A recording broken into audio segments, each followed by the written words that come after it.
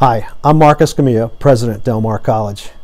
I want to take this time to reach out to our community and share a little bit about what's going on in the post-Hurricane Harvey situation in our community. Del Mar College is committed to our people, and I want everyone to know that our employees have begun to gather at the colleges in the respective areas at the campuses to make sure that the campus is fully operational on September 5th, 2017. We've been working intently since the conclusion of the storm in this area to make sure that the facilities are first and foremost safe and secure to be utilized to serve by our employees and for our students. I've been working with the Board of Regents and our Del Mar College administration, faculty and staff, to make sure that we are bringing back all employees in a safe and a secure way. We're making sure that their needs are being met.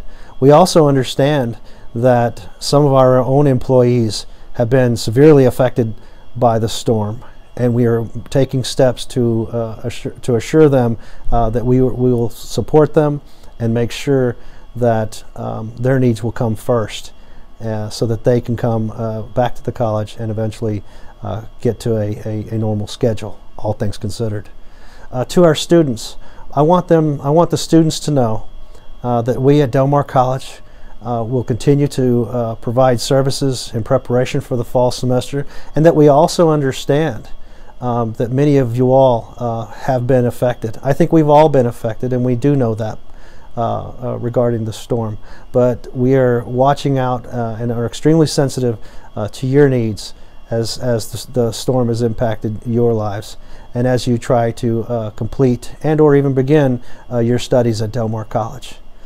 Please reach out to us, whether you're an employee or a student, a prospective student or a current student at Del Mar College, to an employee, a faculty member, a staff member, anybody, if you should require specific needs in this post-Hurricane Harvey situation that we have here in the Coastal Bend.